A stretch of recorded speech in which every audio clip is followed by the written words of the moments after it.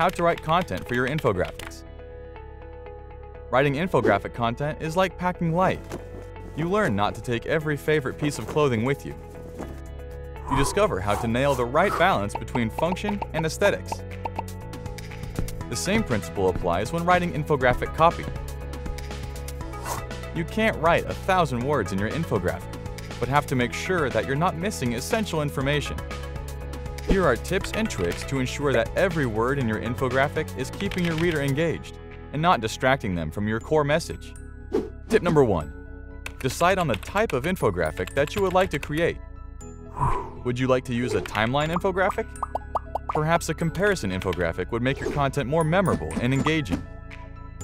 We've linked a guide to the different types of infographics in the video description below. Tip number 2. Understand the basic infographic structure. Like a good story, your infographic should have a beginning, middle, and end.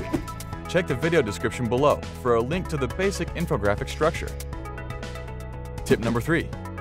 Write your infographic headline with intention.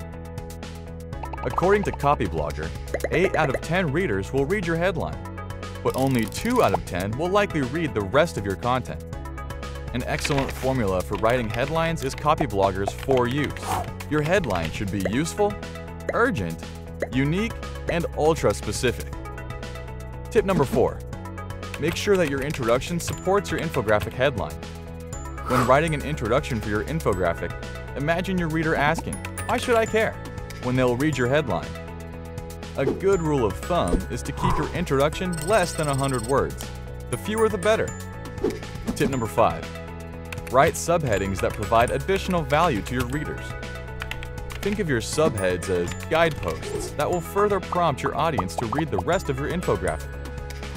Your subheadings should answer a question that comes to your reader's mind when they read your headline, arouse their curiosity, or highlight what a section in your infographic is about. Tip number 6. Use copy or text to support your visuals and not the other way around. When writing a blog post or an article, it's common practice to find visuals that will complement your text. Do the opposite when creating infographics.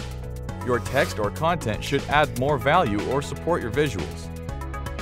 Tip number 7. Label your charts, graphs, and data visualization correctly. Keep your labels simple and straightforward. In some infographics, you don't need to follow grammar rules, like adding punctuation at the end when adding labels. Tip number 8. Attribute correctly.